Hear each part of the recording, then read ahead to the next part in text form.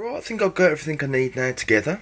I've got a little battery clip, and I've got 3 AA batteries for the power source. I'm going to solder them onto them connections so I can plug that directly in to power the board. Now, apart from that, the last 3 on this side and the last 3 on that side aren't connected to this header. So what I'm going to do is put a header on both sides, so if we ever need to, we can pull wires across from them. So I'm going to do that now. Right, so I've soldered the 2 headers in now, so we've got the full range of the board that we can use, and I've soldered the battery connector on. Now the battery has to go on, so when it's plugged in,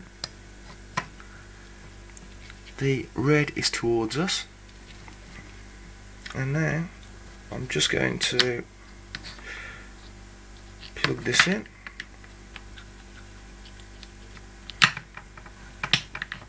And you can see there that that's working and going one way. If I push the dip switch, it'll start coming the other way.